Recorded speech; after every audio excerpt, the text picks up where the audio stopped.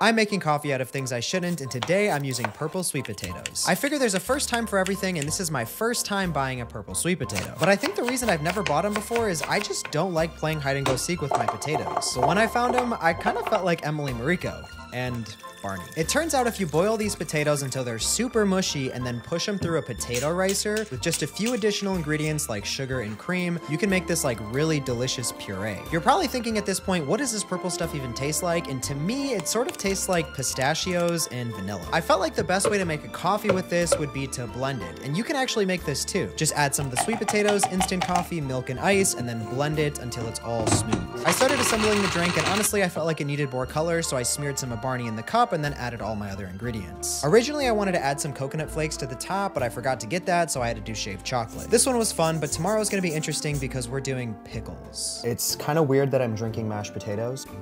This should be in coffee, for sure.